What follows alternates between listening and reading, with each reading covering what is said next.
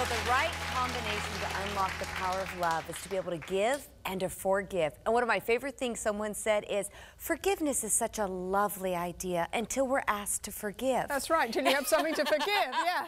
Exactly. It's so much harder than it sounds. But in our culture, we have this. Love is never having to say you're sorry. Oh, yeah, that's a Wasn't that brutal? Silly idea, yeah. So let's get going. Why do you need to forgive?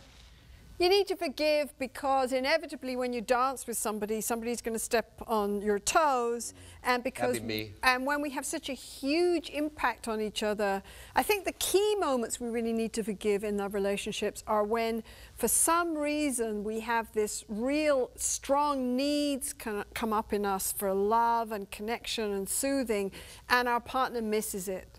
And we end up feeling alone right at that key moment when we needed our partner the most. And we those have are the to hear hardest it. things to forgive. Yes, because they are. They hurt raw. deep, right? They hurt deep. I'm thinking raw.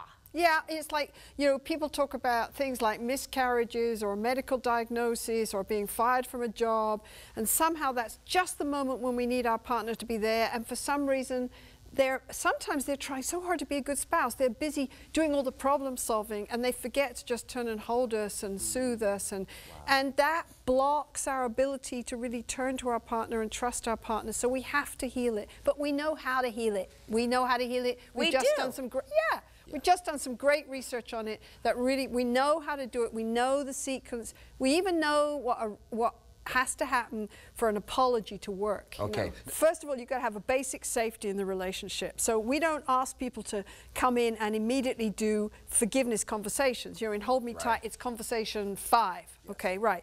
But once you've done a bit of work in creating safety, first of all, the person who's hurt has got to be able to really say what hurt them. And sometimes that's hard. You've got sort of an emotional soup, right? But you've got to be able to sort of put your finger on it and articulate it and say what's hurting you.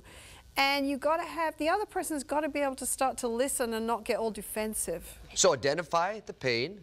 The other person's got to hear the pain. Be able to hear the pain and step past, oh my goodness, this means I'm a dreadful partner. Oh my goodness, this person's telling me I'm never going to make it. And just listen to the other person's pain, right? And understand that we all hurt the people we love. We can't not hurt the people we love, right? That's just the way love is. Right. Right. But the key thing that needs to happen is, often what happens is couples say, one person says, well, I'm really, really hurt. But listen, my voice sounds angry, right? Yeah. And the other person says, I'm sorry. Okay? I'm sorry. I'm sorry. I'm sorry. Well, how many ways do you want me to say sorry? Yeah, like, I'm sorry. But the tone ain't there. You're ticking me off, right? It doesn't work, no. So, okay, I asked my husband, because we were talking about this, and I said, who do you think says I'm sorry most in our relationship? And he said? Okay, well, first of all, you have to realize that I already know the answer. The answer is, I do, right? And this is what my husband says. Oh my goodness, I do way more than you do. Did you hear the double? Way. Yeah. Okay, way more than you do. But you're not alone, because we kind of did the same little research in our home, and I think I say it a lot more than my wife, and she said, oh no, she says well, you she's guys, sorry. you both got to be able to do it, okay? Yeah. True. But these and I think people can do it, you know, about small hurt feelings. When you get these big issues, these sort of injuries that people can't let go of, then you've got to really work at it a bit more and be able to tune into your partner and hear your partner's hurts. And what we noticed when we looked at couples on tape is the thing that makes a good apology is if I've hurt you and you tell me what you're hurt, you gotta, it's not just the words, you gotta look into my face and I gotta be able to tell you I'm sorry in a way that you know that your hurt hurts me. I feel it as well, and it brings up sadness and regret in me.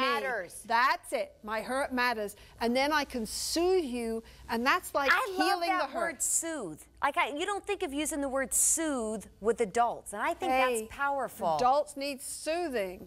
That's absolutely. But guys are out there just, I'm guilty.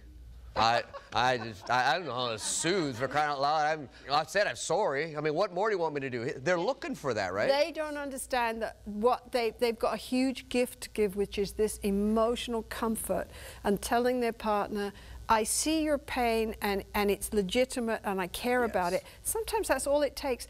But we get all defensive and so we say, no, you're not really hurt. Or if you are hurt, you shouldn't be. And we have just got the tip of the iceberg in talking about forgiveness. So you've got to go to our website because we have this research that's been done on these steps towards forgiveness. We also have a great article on To Forgive and Forget. Sue, thank you. You are incredibly welcome. On behalf of relationships, for your research and hard work, we are indebted. Come back. We'll give you the bottom line.